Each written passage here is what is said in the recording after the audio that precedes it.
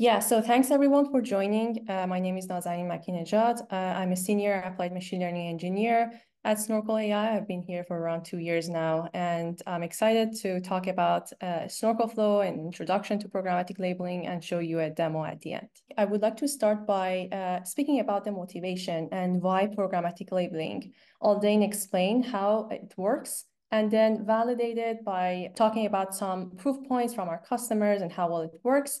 And at the end, I'll go through the demonstration and how we can use it today.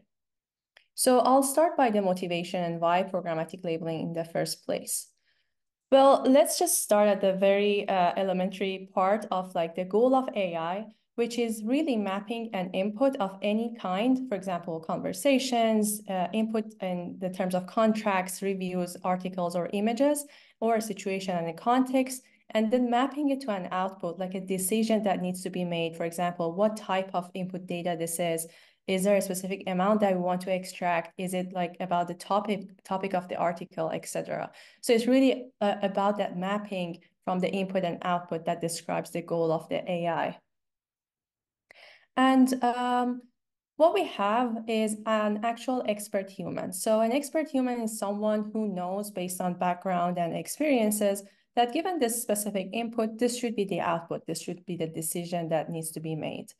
However, what we want at this point is to have an expert model. This is a model that can either replace the human or augment the human, like a co-pilot that can do that mapping from the input to the output. And what we need to do here to basically have that expert human transfer to an expert model is basically to transfer the domain knowledge efficiently from the human to model. So we want to understand what is the logic of the expert human, what they know, and translate that to something that the model can learn, and then they can do the work of the expert human. So this is all like what we need to transfer domain knowledge efficiently. For machine learning, what has happened is that we want to transfer the domain knowledge via training data. We know that the models can be in form of neural networks, logistic regression. They are explained by parameters. But in the end, the way to learn the domain knowledge is through training data. So they have to see training data, like given this input, what the output should be, so that they can be trained and understand to make that final decision.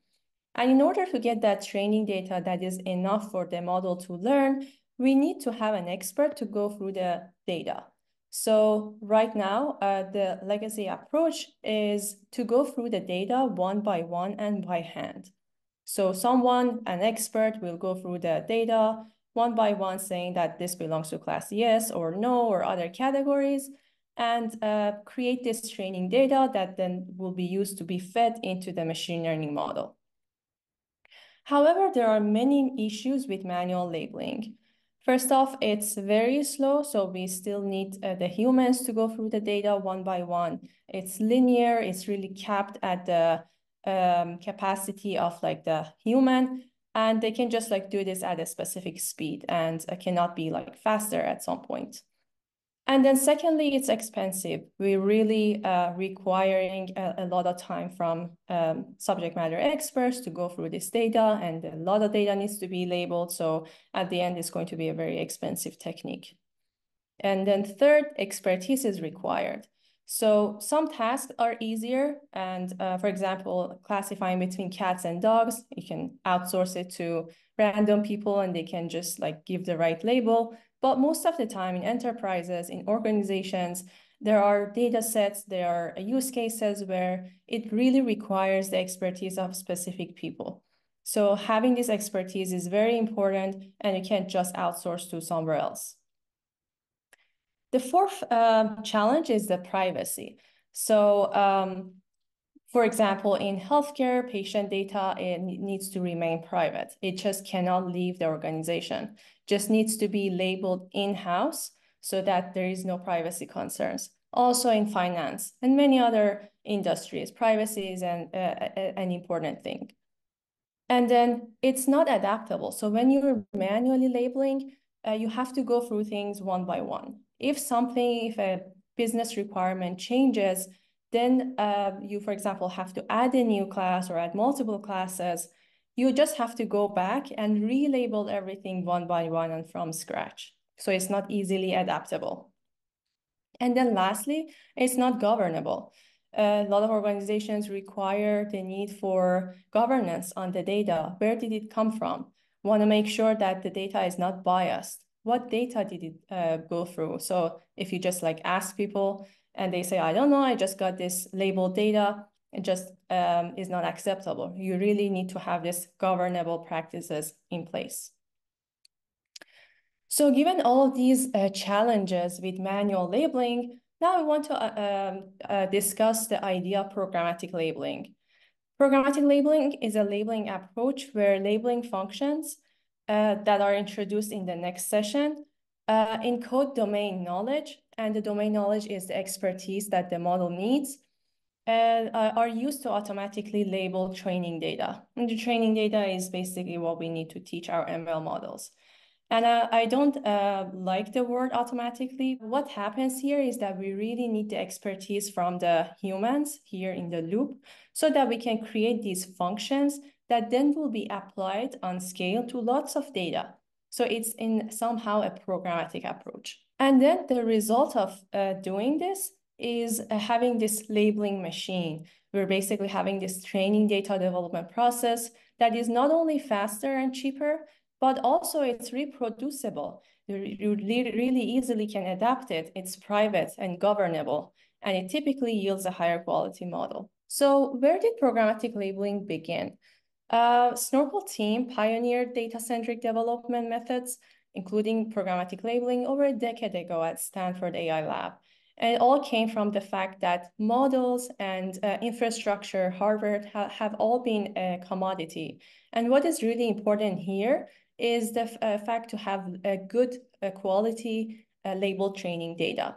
So it's all really the focus of the data-centric approach. The research by Snorkel has been published in over 100 academic papers and it's been funded by top institutions. So for today, I will be talking about programmatic labeling, but the same approach can be applied to other data operations as well.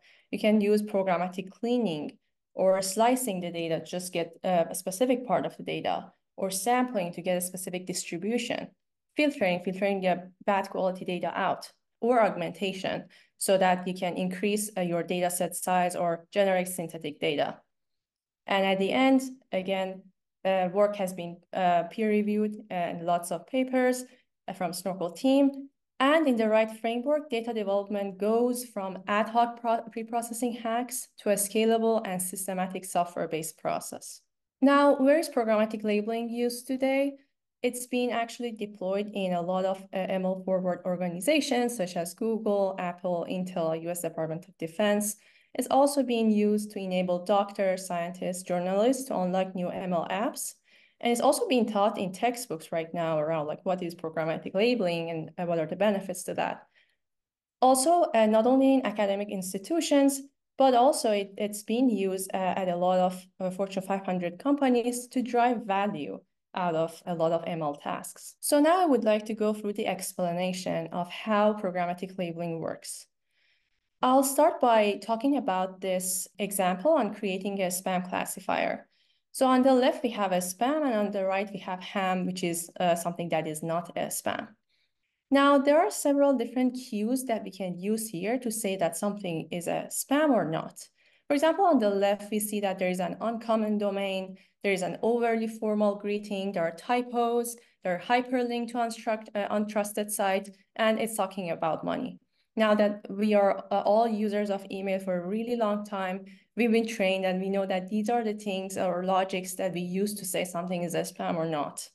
Whereas on the right, we know like who's the source. I know that person. This is a personalized message.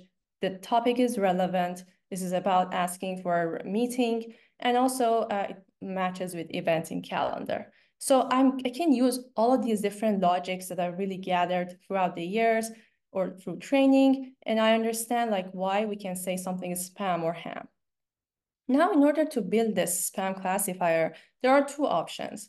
I can either trust all of those logics that I explained and just keep the labels, say that, okay, from these two, I have the label spam or ham. and now throw in lots and lots of these examples in my model so that it will, at the end, learn whether something is a spam and ham. However, a second, more preferred option here is to capture the domain knowledge in a form that can be really scaled and reused and adapted. So I don't want to throw away all of the logics that are explained here, but I want to keep them so that I can go back to it later on, so that if someone asks, why was this labeled as spam, you can just quickly say that these are the reasonings behind this particular email being labeled as spam. So there are different ways you can create labeling function. Labeling function is just a function that takes a data point as an input and it outputs a proposed label, or it abstains. It says, I don't know the label. And in order to create that labeling function, it could be really easy heuristics such as pattern matching. For example, if you saw a phrase like send money in the email, then say it's about spam. Do Boolean search or database lookup. For example, if the sender is in this blacklist database, then it should be filtered. It should be class spam. You can use legacy systems output. You can use heuristics such as if spell checker finds more than 3 spelling errors. Crowd labels. So if you already have some labels from before, you can use that as one source of signal, as one type of labeling function. Embeddings can also be very useful. Embeddings are looking at the semantic similarity of the different data points so that you can use that as one source of labeling function.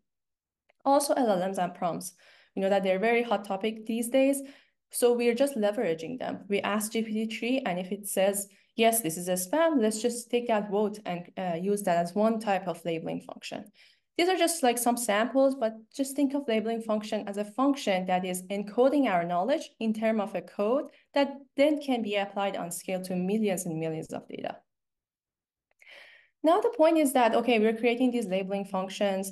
They cover just a part of the data.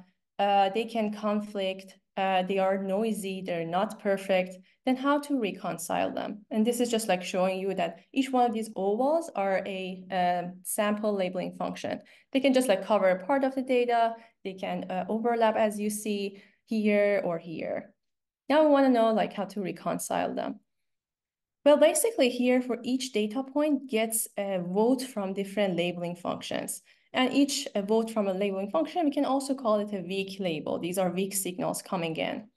So these labeling functions can be correlated. Maybe they're voting the same most of the time. So there's high correlation, but they're not independent. They can also like have high conflict so that it shows that it's like low accuracy. They can also have low coverage. For example, this LF is just voting on 2 data points, but it has high accuracy. So we can see that there could be lots of variation in the ways that the labeling functions are voting. Now, in order to see like what is that final label, for example, here we have this probabilistic label now for data point X1. What is the final label given all these labeling functions? This is what we call the label model. The label model is a mathematical algorithm that can be used to solve this aggregation problem. It can aggregate all of the labeling functions and give you the final confidence weighted vote.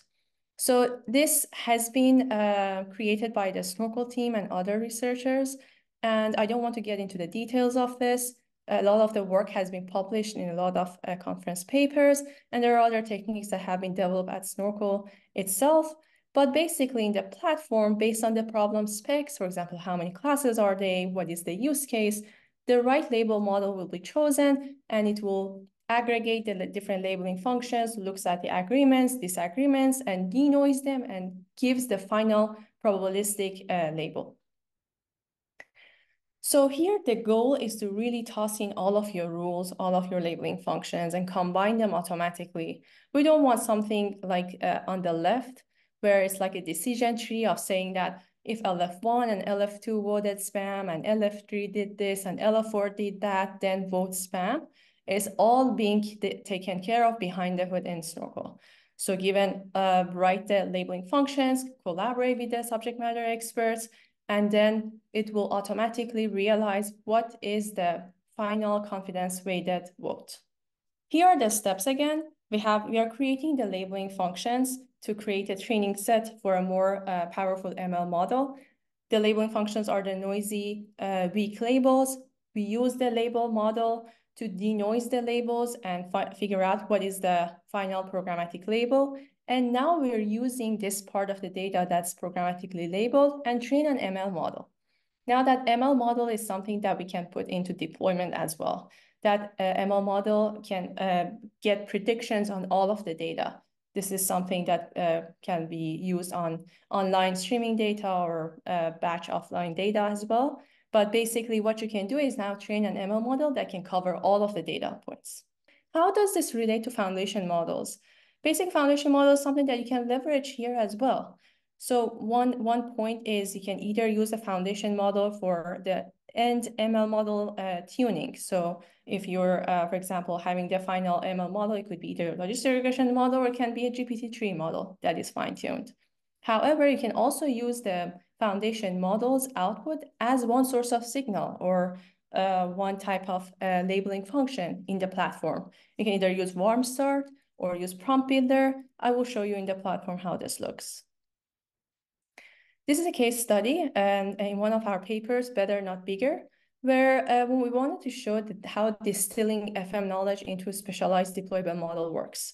As an example, you can prompt GPT-3, FLAN, or some of these large language models and ask questions. For example, what is the label corresponding to this document? And then use these labels to train a smaller model. In this case, we trained a Roberta model. And then we figured out that by distilling down the knowledge from these large language models to a smaller model, we're able to get to a high quality model that costs 0.1% of these big models in the first place. This model is much, much smaller, it's faster, and is achieving the same quality.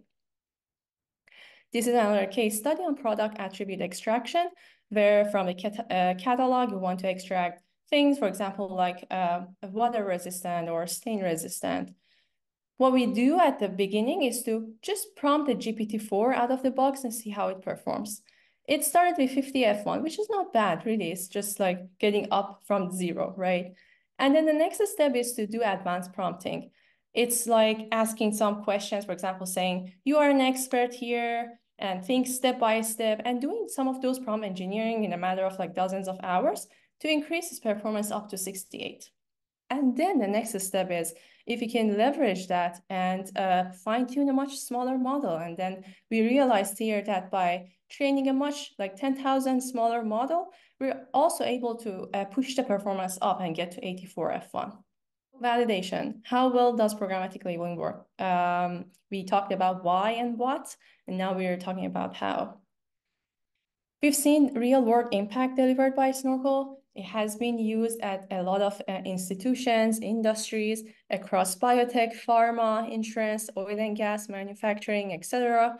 And what we've seen is that there is a lot of faster development. You get to label data points, like millions and millions of data points, in minutes rather than years and years. So it's a lot of savings in person days.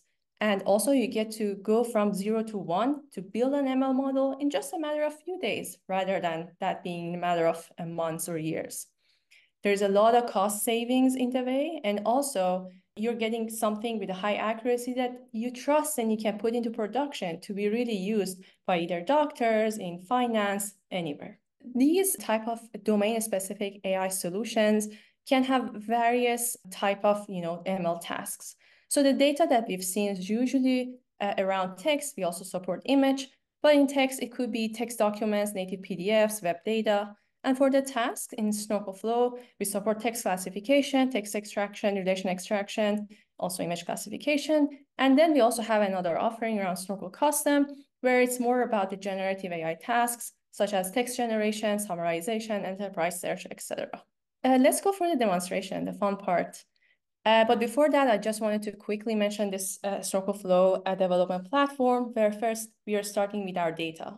Data on the left, well, basically we can connect to any of your, the way that data can be fed in.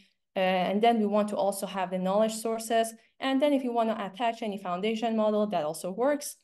And then in this Snorkel Flow, the way we can do this faster AI development is really by understanding and discovering where are the errors that the model is making.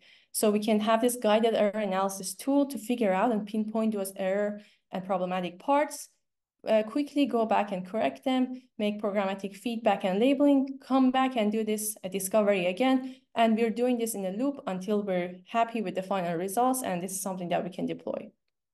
At the end of the day, we can either deploy and extract an adapted FM, like a fine-tuned foundation model, or a distilled ML model, or you can just extract the high-quality training data. So now let me go through the demo and show you how it works in practice. For this task, I wanted to show you a simple classification use case where we want to classify chatbot utterances. So this is one of the use cases we did with one of the top 10 US banks. And we wanted to classify each one of the utterances in one of the 77 different classes. So for example, here, if it says, if I need delivery on a certain day, is that something that could be accommodated? This could be one of the 77 different classes. All of the classes are shown here. It could be one of these. So we don't have the ground truth right now. And you can imagine that if I was the subject matter expert, I would need to go through all of these examples one by one and select the right ground truth to come up with all of those manually labeled training data that I can use to train my ML model. But what I can do here is to start this process of creating labeling functions, training a model in the loop, and do error analysis, and I will show you how that works. So at the beginning, I wanted to start by prompting a large language model out of the box and see how it performs. So if I go to this prompts part here, then I will have these template. You get to choose among different templates, and you get to choose among different models. For example, Flan from Google, from OpenAI, GPT models, and Palm models from Google as well.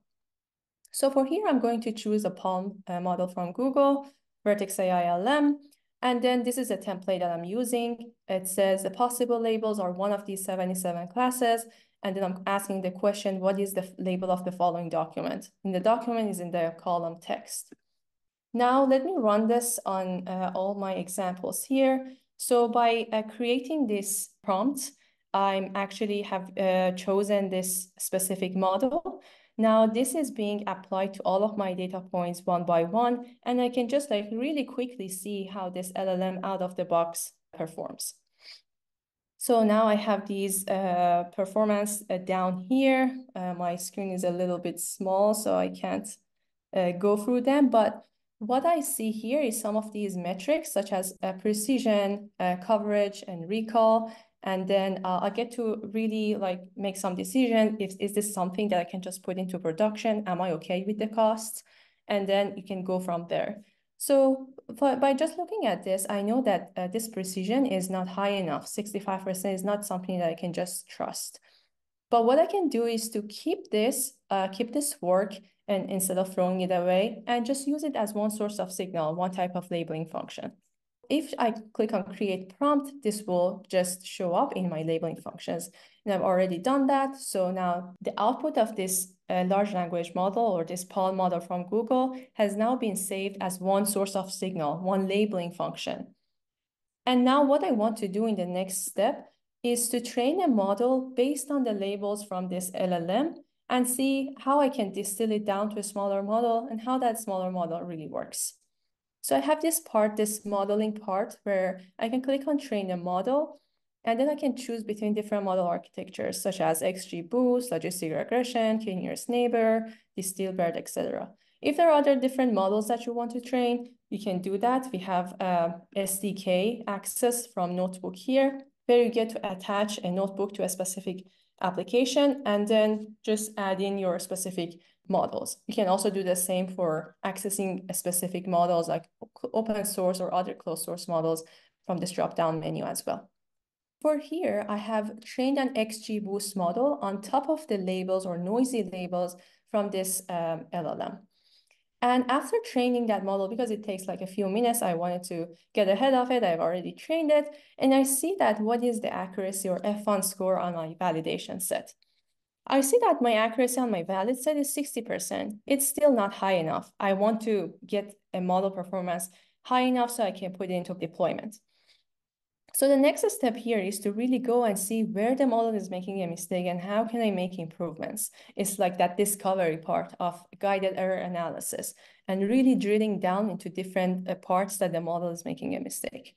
There are different tools that you can use here. One is clarity matrix. You can use confusion matrix, class level metrics to really drill down on seeing which classes are particularly really struggling and which ones should be put the most effort on. I'll focus on this clarity matrix because it's something that we can see like how the labels in the first place are, how good they are, and how the model's predictions are. So in the rows, I see programmatic label output, whether they're incorrect, correct, or low confidence, meaning that the label model wasn't confident about them and it abstained. And also on the column, I see the model's prediction as either correct and incorrect. The red areas are like where we want to really focus on. And this part is like basically suggestion to refine model is something that we've seen that a lot of data scientists spend a lot of time to go back and refine, make that model better and better. But at the end of the day, it's really your data and how much of a good quality data that you have that goes into the model. I will now show you by example how we're really drilling down and how we can create labeling functions based on these data points. So let me go back to pattern here so that we can see the data. If I click on this part, this is basically talking about incorrect input, incorrect output. It's like garbage in, garbage out. It's like programmatic labels were bad in the first place, model didn't learn, and it made incorrect predictions. So right now I'm looking at these 89 examples. And this is a place where I can also discuss with subject matter experts to understand what source of signal can I gather from here to have better curated data so the model will learn in the next phase. If I go to this snippet part, then I can see them at a more higher level view, where if I just like go through and scroll here, I can see patterns. So as an example, here I see that there is a pattern around balance not updated after bank transfer. There are 4 examples where the model is making a mistake. It's not correctly classifying them. And also the LF vote in the first place was incorrect. The LF votes are coming from this LLM model in the first place. So that Palm model was not able to correctly classify them. It gave a wrong vote and the model didn't learn. So what we can do here is to go through and only drill down to these examples and figure out what additional signal we can give it. How did you get the confidence level of a label? So the confidence levels are already calculated. It can have different levels, but then we have a threshold that we apply and say that if it's like more confident that this specific threshold, then let's keep that. Otherwise, we will say it's low confidence and we don't want to use that in our label training data. Another person was wondering, is the ground truth manually labeled data? Yes, the ground truth should be the manually labeled data, but in training, you don't need to have any manually labeled data. Basically, the only place that we require having labeled data is in your test set or in validation set, where we want to really validate the performance of the model that we're training based on these programmatic labels. So the training data can be all having no ground truth, and it's just all programmatically labeled. But then at the end, when we're training a model, we want to validate it against a gold standard that has been created by a human expert. Cool. So right now, looking at these 4 examples, I want to go and look at the text. So for example, this one is talking about the transfer missing. This one is also talking about a transfer that hasn't arrived. This one is talking about a transfer not showing and a transfer that has not showed up yet. So by just looking at these, I can go ahead and create a labeling function to encode this knowledge that I have around something about the transfer that didn't work out. And the way I can do it is by clicking here on the slash, it shows me a bunch of different labeling function builders I can use. As I also talked in one of my slides, you can use keyword-based, regex-based, counts, and like numeric ones, crowd worker, dictionary, external model as well. In this case, I just want to go ahead with a full text regex labeling function. What I want to say here is that in the text, if you found a pattern that matches transfer, and also if you saw transfer, and now let me chain it with another condition here, and say if it also contains something like missing or arrived or showing or show up, then label that as class balance not updated after bank transfer.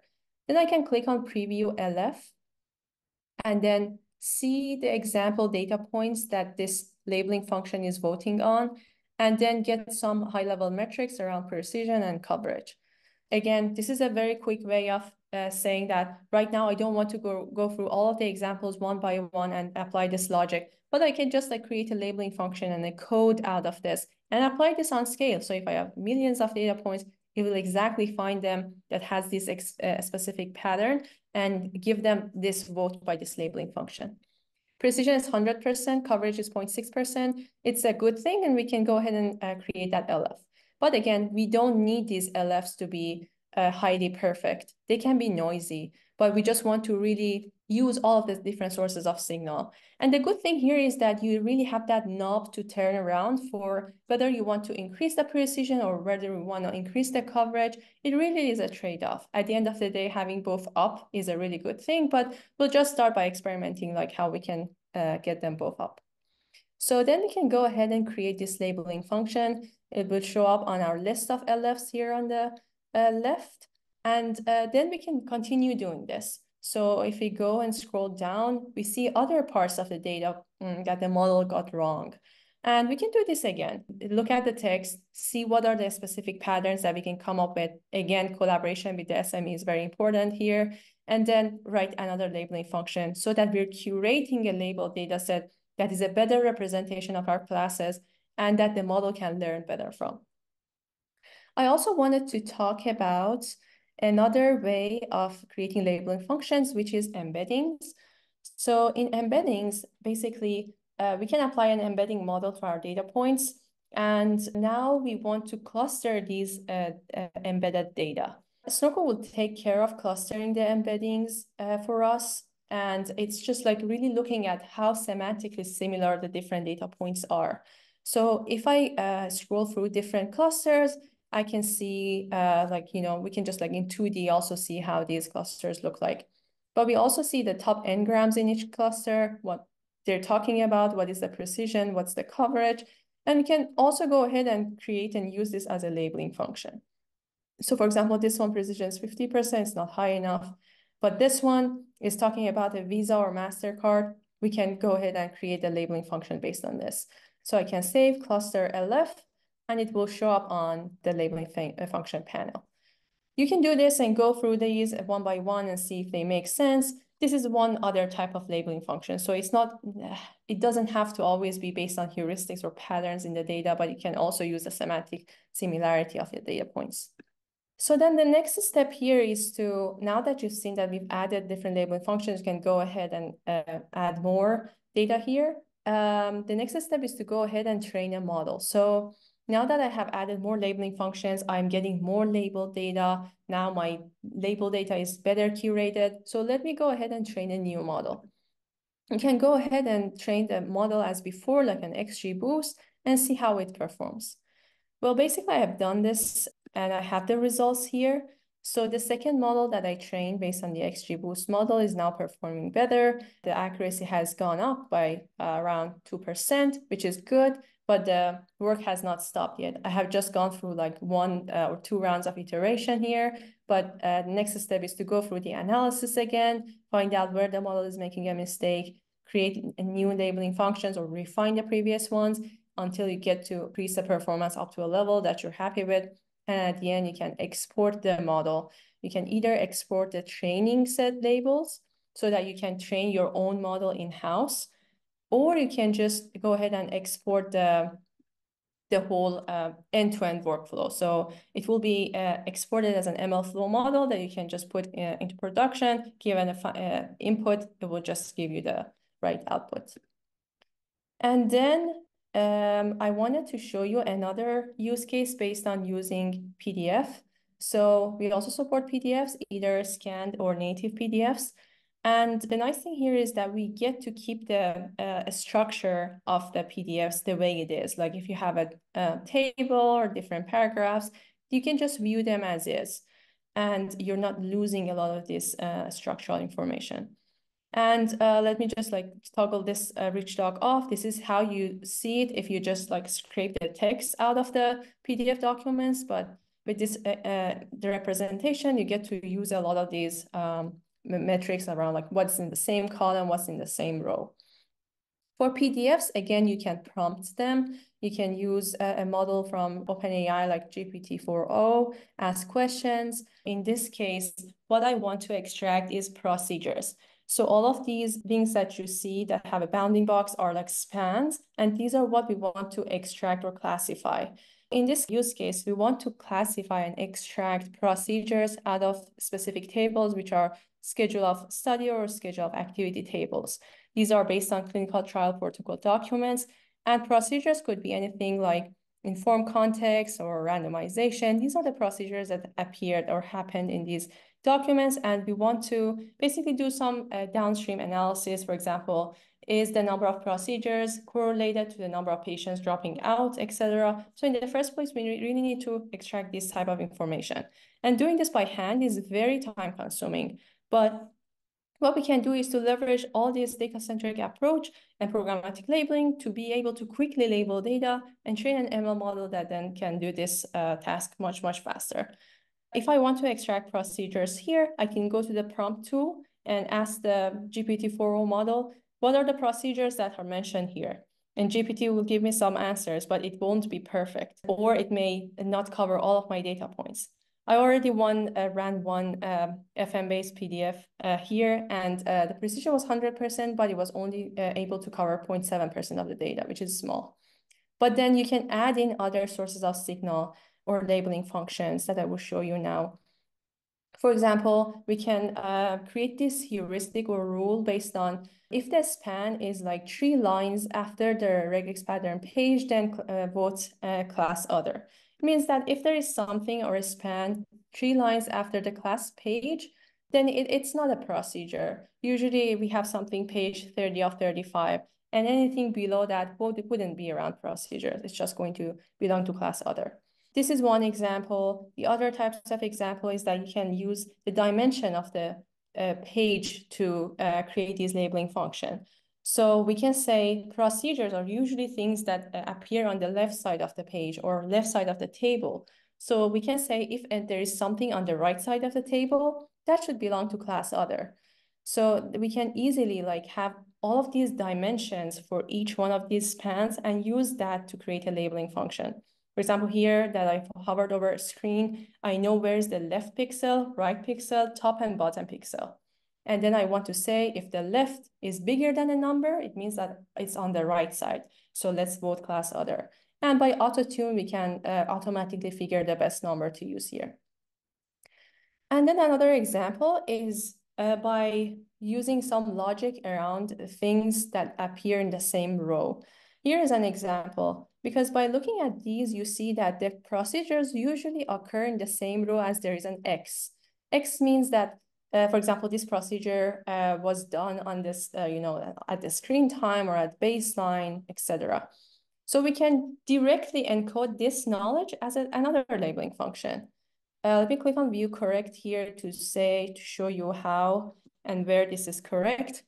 So basically, the labeling function that I have written here is to say, if there is something, if the span is in the same row as X, and also it's not X itself, because, it could also tag X as a procedure, which we don't want. So if it's in the same row as X and it's not X itself, then label that as class procedure. And you see that it's getting a lot of good procedures. But for example, it didn't get this telephone visit because there's no X here. But you can cover that with other labeling functions as well. Precision is 75%. Sometimes this is wrong, but the coverage is high. But this is all fine. We want to just like use all of the sources of signal that we can find to create this label training data. The label model will take care of aggregating the results from different labeling functions. And this is the same workflow as the other use case that I showed you. You go ahead and train a model, you look at the error analysis and figure out where the model is wrong, and go back and make improvements in your labeling functions, train a new model, and see how the model is being able to improve in performance. And then lastly, I wanted to show you another example on drugs and adverse event extraction. So if you wanted to extract specific parts of the text, so this is not PDF, this is just sample text, but we want to figure out where there is a mention of a drug or adverse event. For example, here, we know that naproxen is a drug, but then we have to have a model trained to be able to find out naproxen is here, it's this character offset, and this is a drug. So this is a sequence tagging task, and you can use the same approach. It's all about creating the right labeling functions. You can go in prompt, you can leverage the large language models, for example, DeepSet, or you can add other models that you think would be relevant here and ask questions like, what are the drugs mentioned in this text? And whenever it finds something is a drug, then label that as class drug. So this is one way of just like prompting and see how it will performs out of the box. Yeah, so we see that the precision is low. It's not like correct all the time. It makes a lot of incorrect predictions. This is not a good thing. We just can't use this DeepSet Roberta model out of the box, but we can save this as one source of labeling function. And then the next thing is that we can create a whole set of different labeling functions in this case. For example, we can use dictionaries. I found one dictionary online. BC5CDR is an online public dictionary of different chemical terms that I just imported here. And then it will find out in the text, whatever match it found with this dictionary, it will tag it as class drug. So for example, cholesterol is also mentioned in this dictionary, but we don't need cholesterol as one, drug. It's fine. We can write other labeling functions to get rid of them, but at the high level, we can include any in-house or public dictionaries as one source of signal. So whenever it found any pattern matches to anything in that dictionary, it will vote that as class drug. Or adverse event, you can have the same thing. You can also use Spacey's output to say that if Spacey thought something is a verb or a determiner or something like that, it's not a drug or adverse event. It should belong to class other. So you can use this logic as well. Also, you can use the output of other Hugging Face models. So for example, you can have a BioBERT or SciBERT, which are more popular in the medical domain, to say that if, for example, BioBERT or SciBERT are saying something is a drug, let's just keep that output as one source of labeling function. So I've just like gone ahead, I'm reading SciBERT from Hugging Face, and then SciBERT is being applied to my data. It may say something is a drug or not. I'm using that output as one source of signal here. So you're really not bound to anything. You can just like use all different things that you think may be relevant here.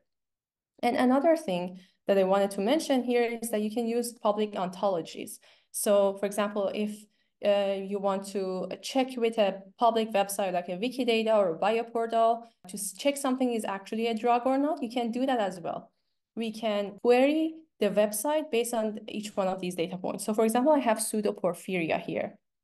I can go ahead and quickly query this field in the bioportal webpage, and the page that shows up, if it contains the right ontology, so for symptoms, we are looking for CSSO, SYMP, or OAE, then we say that it's actually a symptom or adverse event and can use it. For drugs, we are looking at RX norm or DRON. If there are other things that you think are relevant, we can use them here as well. But basically, I also wanted to show you that you have the access to do the ontology mapping with public data points as well. And here, the way you're seeing this is like in a code-based. And I wanted to mention that you are not limited to the labeling functions that are here. You can write more complex LFs via the notebook or SDK functions that we have. So you can use the notebook for either creating a labeling functions, adding an LLM to that drop-down menu, or adding new models that you want to use for training. So that's all possible.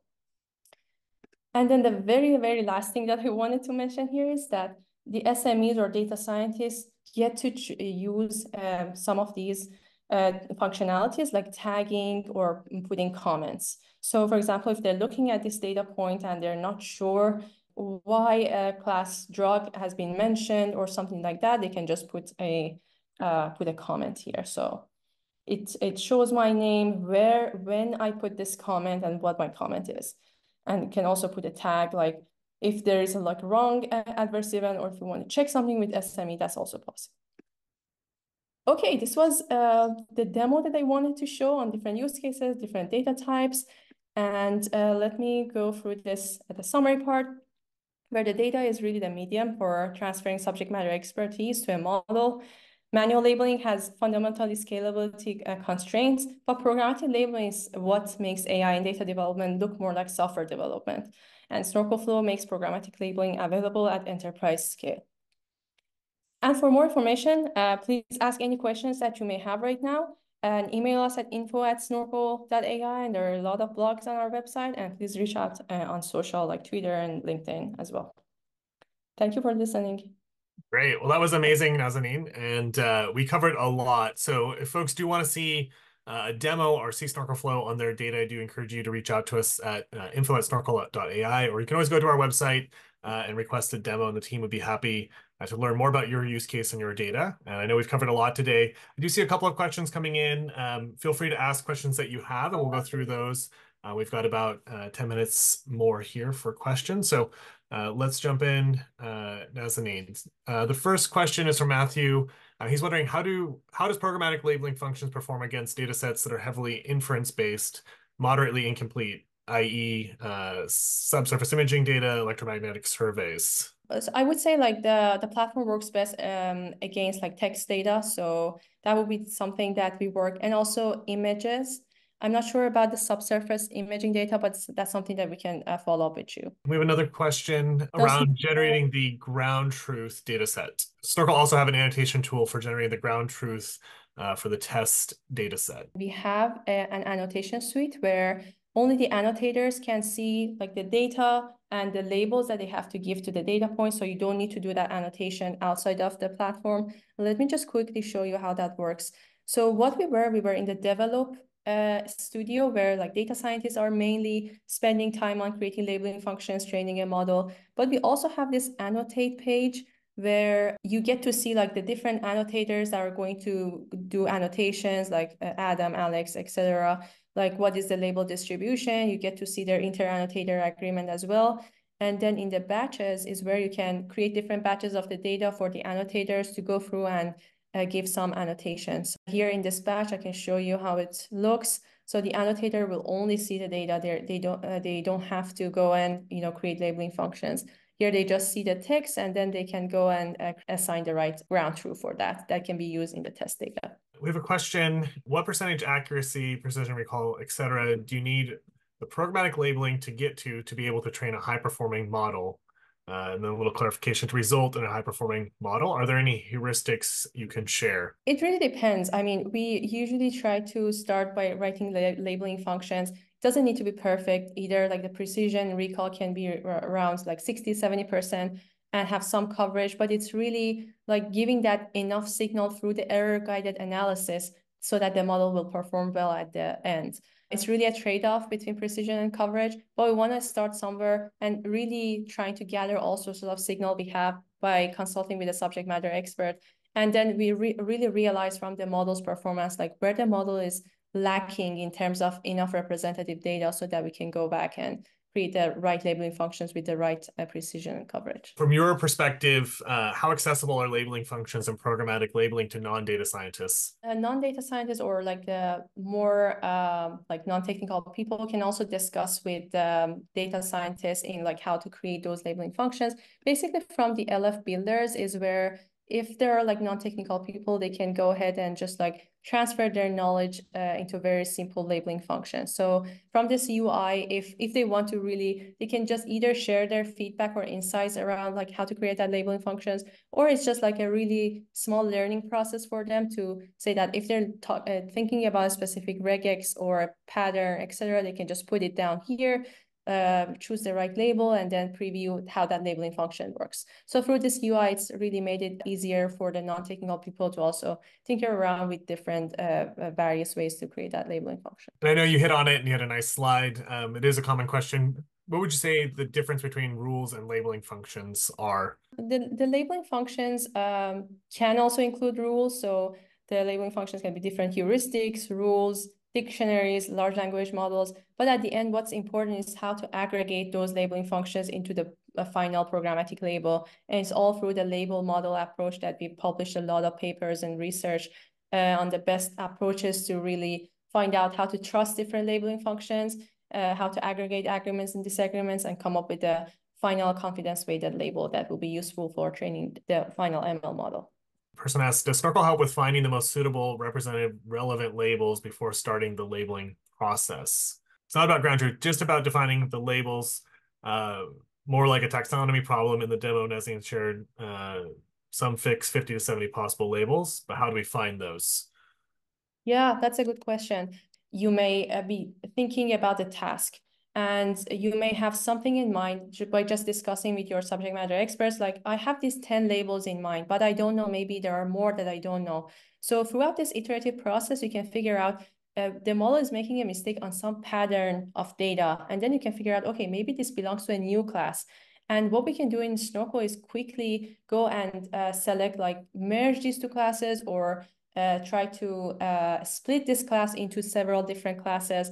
And we've seen this with other customers as well, that we started with 10 labels at the beginning, or taxonomy, but then we tried to expand it to more like 15 or 20, because we figured out through this process that more labels, more granular labels will be better to explain our data set. And I think that's really where the error analysis and the iterative approach. I don't remember if the slide was in there with the iterative loop, but I think that's really where that does come into play. Yes, exactly. So we do this discovery guided error analysis, and then through programmatic, and the feedback really that we're getting from the data and the model is where we understand whether we have to add more labels, split them, merge them, delete them, and do this really quickly.